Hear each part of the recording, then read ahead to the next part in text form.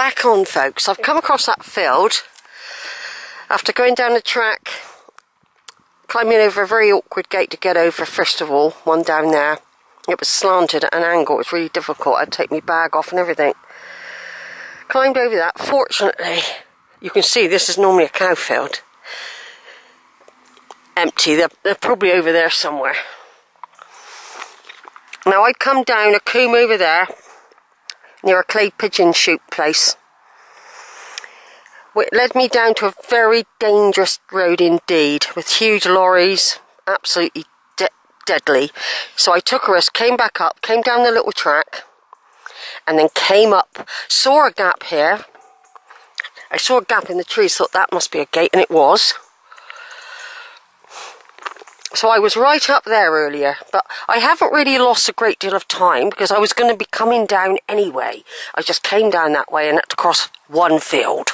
That's all. Right, let's just put that there a minute.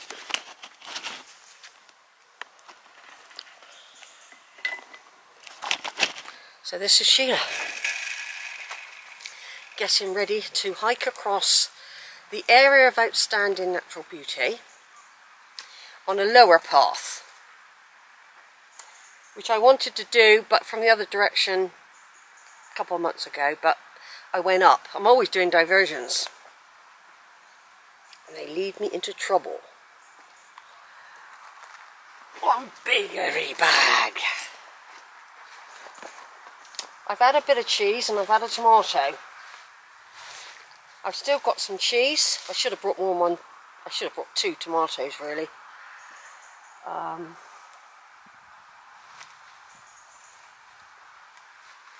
So just tighten everything up. After getting over the gates, everything's loosened.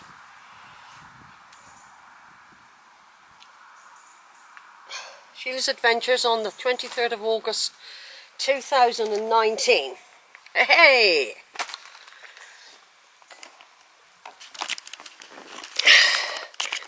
I said I would come back on video if anything happened. Well, it has. And it's not major. It's not a major incident. It's just learning and exploring a different way. But like I said, this is cow zone. There's cows out there. I've just got to find the right path now.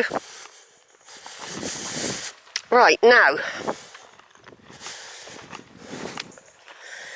I think I'll go that way in a minute. I'm just,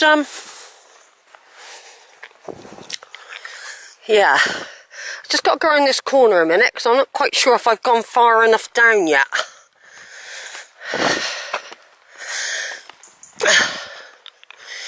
Because there's a sign here. I think you go down through there if you want to go to Barrington Combe, where there's shops and stuff, and a cafe. I'll be wanting to go this way.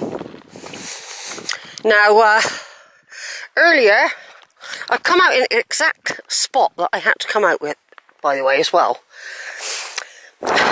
This was the route I would have come down if I'd done the normal route. But there again, I've explored that area now, so no, not to bother with it.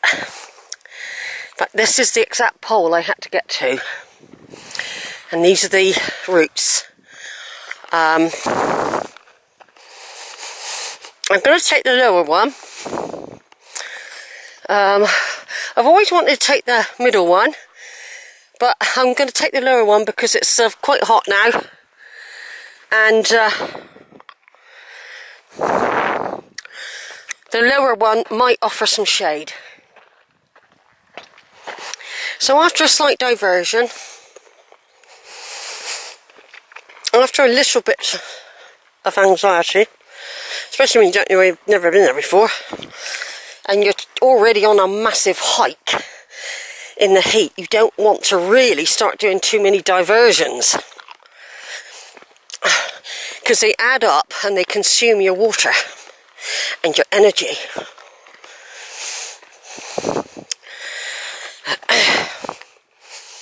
I mean, all I learned from that is I won't be doing that again, because there was no need to bother. I could have gone in the other field to avoid the big puddle.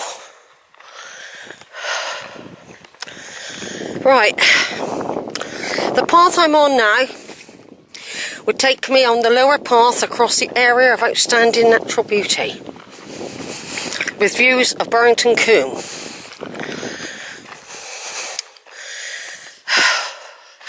There's people ahead. I don't know if they're coming this way or going. Hopefully they're going forward, but they're going very slowly. They might be picking blackberries, by the way. Right, I'm going to turn off now.